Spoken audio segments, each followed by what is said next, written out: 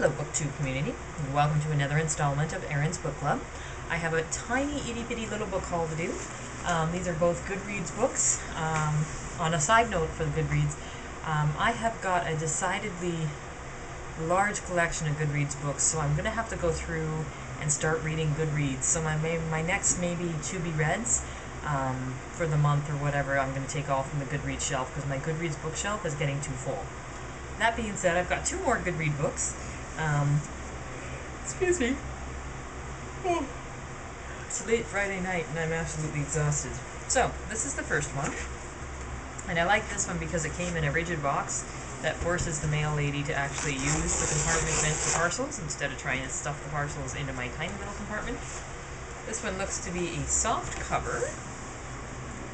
Yeah, okay. This one I picked up just for two reasons. For one, it expands my knowledge, and for two, I felt, I don't want to say let down for school, but I felt like I didn't learn as much as I could at school, especially with my spelling and that kind of thing.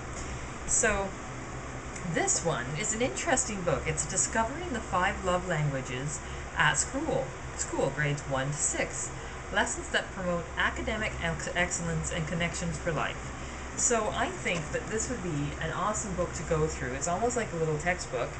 And it's a really neat thing to go through. I think that it's going to be kind of an out-of-the-ordinary read, which is what I'm looking for, especially when you've just finished, say, a hard read and you want something a little softer. So that's I'm excited about. And then the next one, this is one, of course, that the mail lady shoved into the tiny little mailboxes, so I'm really hoping that it wasn't damaged, because they don't seem to care about damaging your stuff. And let's see. Oh, it's a lovely big one.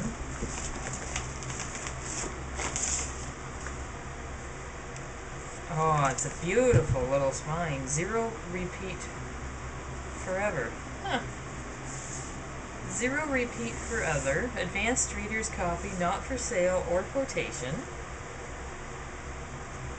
Beautiful cover.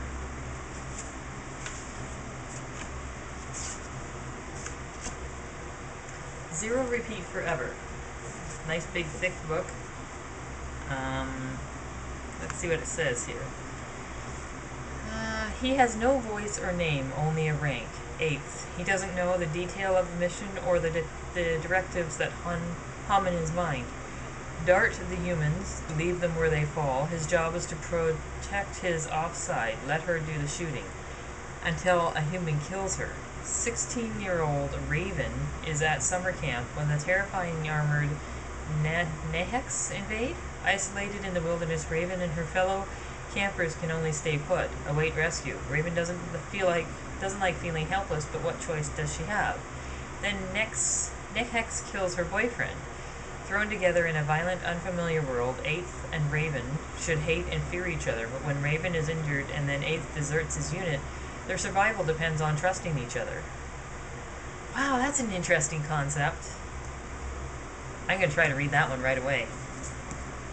Alright, so these are the two books that I got, my tiny itty-bitty little book haul. Discovering the 5 Love Languages in School. I think I've got the Love Languages for Relationships, the 5 Love Languages for Relationships. And Zero Repeat Forever. So, very cool books. Can't wait to get into them, especially the Zero Repeat. I'm really loving the cover on that one. Thank you very much, guys, for listening to me, and I'll let you know when I've got more bookish news.